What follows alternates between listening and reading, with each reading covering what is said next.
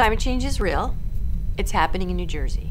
We will see more warm extremes, fewer cold extremes. We will see heavy rains become more intense. We will see more frequent dry spells. And we're also going to see sea level rise continuing, which will increase the frequency and the intensity of coastal flooding. The increase in temperature due to climate change will mean we have a greater number of very hot days.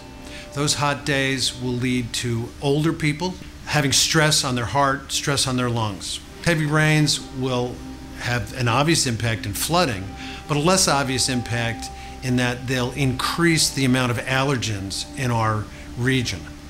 Increased allergens, increased temperatures will lead those with asthma to have more asthma attacks. And for those who don't have asthma, they could develop asthma in unusual parts of their life. We'll see increased heat-related deaths. We'll see increased heat-related illness, such as heat stroke. We expect to see more cardiovascular diseases, more respiratory diseases, more deaths from things like drowning, and increased carbon monoxide poisoning from the improper use of generators, more waterborne and foodborne gastrointestinal illnesses, increased asthma, as well as changes in the patterns of vector-borne diseases like West Nile virus and Lyme disease. One thing that happens is that increased temperatures will lead to a higher level of what's called ground level ozone. Many of us have heard of bad days to go outside if you've got lung problems. Those lung problems are often caused by either ozone, a particular component of oxygen, or increased particulate matter from smog. So increased temperature increases the ground level ozone and increases the impact of all the pollution that we know is out there on vulnerable people specifically, but really everyone's ability to breathe. In regards to heat affecting public health, we're concerned about the most vulnerable people in our population. The young, the elderly, the infirmed, they are disproportionately affected by heat and temperature. The potential for heat stroke, aggravation of conditions such as chronic pulmonary diseases, asthma, dehydration. Pollen and allergens are going to be a particular problem with climate change. The expectation is that while we'll have more 90-degree days in the summer, we'll especially notice a later beginning of winter and early ending of winter. What that also means is that the plants will start growing earlier in the spring. They will have more opportunity to increase the amount of pollen in the air, and that will go on longer to the end of the year. Well, as the hard frost gets later and later, the allergens will stick around and continue to bother people with reactive airway disease. One of the connections between climate change and infectious disease has to do with contaminated water from heavy rain events. Then you have runoff, you get combined sewage overflow, you can get contaminated in drinking water wells, so that can produce gastrointestinal illness. During periods of heavy precipitation, we find that an increased load of bacteria on our beaches. So basically it becomes a risk to our bathing beach community and our tourists, in that they might be exposed to a higher level of bacteria because of the flushing out of the storm drains and the storm sewers and so forth. Food can become contaminated if there's not enough refrigeration or if things are left out. New Jersey's infrastructure is such that heavy rains and heavy storms takes down power lines, disrupts transportation, makes it difficult for people to move between their homes and hospitals. It has a particular impact on the elderly, the homebound elderly, or people that need medical equipment like breathing machines. Those people might be in situations where we can't get food to them, they might have difficulty in gaining access to pharmaceuticals, but also they might have difficulty getting to their jobs. A vector is usually described as an organism, usually a small organism, that moves a pathogen that can cause disease between two hosts. So for example, a mosquito would be a vector of a disease like Zika between people. Climate change is likely to increase our exposure to vector-borne illnesses. That if there's an earlier spring and a later fall, there's a longer period of time for the different vectors that can affect human health to be out there. Also, if you get increased number of rain events and then stretches of dryness, this is a perfect setup for the rain creating a puddle for mosquitoes to breed in that puddle, but the mosquitoes not to be washed away. In New Jersey, we have large populations of salt marsh mosquitoes. And salt marsh mosquitoes depend on sea level. The females lay eggs above the normal sea level of the tide, the tidal areas. If the tide is going to higher areas, they may end up laying eggs in areas that were not usually exploited, and so we're seeing hatches, large hatches of salt marsh mosquitoes in areas that the local mosquito control programs were not expecting to see, they're not prepared to treat. The expansion of the Asian tiger mosquito across New Jersey and into New England is associated with changes in average temperature, which are associated with global climate change. They were first detected in New Jersey in 1995, and they've been building. So they started in sort of the more southern counties.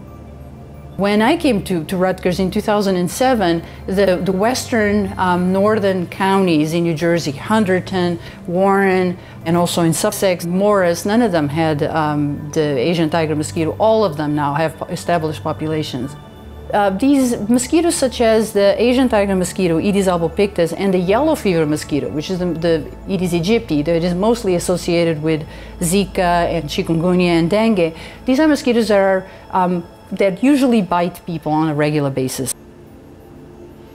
And that means they're very dangerous as vectors.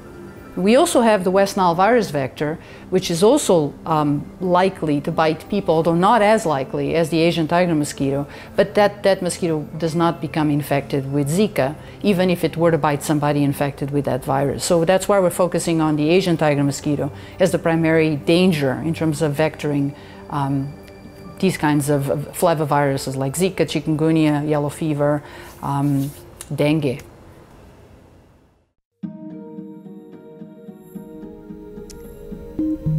We also expect to see increased mental and behavioral impacts from stress related to extreme events and concerns over climate change.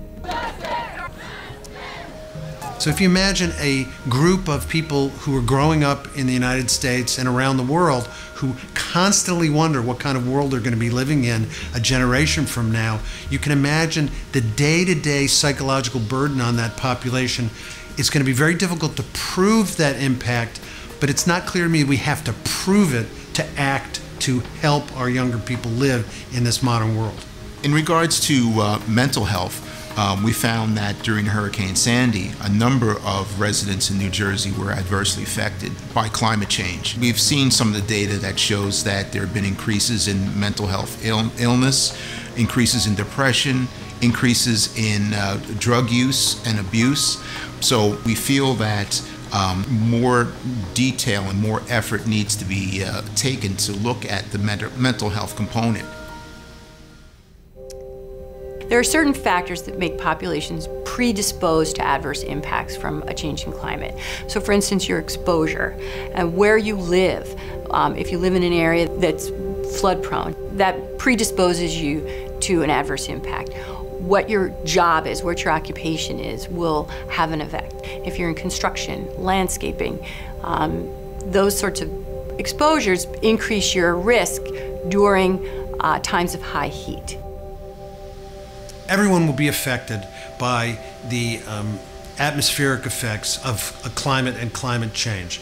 But the people who already have damaged lungs, people with asthma, very young people, and then people my age and older. But if they've been a smoker, if they have chronic obstructive pulmonary disease, if they have emphysema, those types of people will be in really susceptible to the impact of atmospheric change due to climate change. And finally, your ability to cope and your capacity to adapt certainly impacts your ability to, your sensitivity and your vulnerability to climate change. And when we look at the social determinants of health, you know, do you have a job? You know, does that job mean that you have health care? all the sort of items that people don't normally think would have a public health impact from the standpoint of climate change. Lower income communities have less resources and less infrastructure, which would enable them to prepare to become more resilient, and that puts you at greater risk. There are certain communities that have already disproportionate burdens in respect to environmental contaminants. Many of them are historically in urban areas, riverfront communities where there may be industrial facilities still operating, or there's a legacy of industrial contamination. There are communities which tend to have highways, bifurcate them, and so there's exposure to emissions from cars and particulates. They may be near ports, so they're getting additional exposure from atmospheric particulates as well as ozone exposure. So therefore, with climate change, it just exacerbates these issues. We need the whole community to come together and say, well, what's our most vulnerable population or subsets of the population, and how can we best address those needs to make sure that we have healthier communities? We have to take a holistic, a more systematic approach in the health community to go through these exposures one by one and make sure we're really protecting the greatest number of people and making good decisions going forward with planning processes that need to start now for the future. Well, it's become a cliche now, but think globally and act locally is particularly important in public health. And so we have a lot of day-to-day, somewhat dreary or sometimes mundane work to do in really going door to door, person to person, and connecting with our population and figuring out how can we help you today, how can we help you when there's a storm, how can we help you after the storm. So a number of things would be very useful to improve our ability to address climate change and public health impacts. And those things include expanding our reach into the public health community.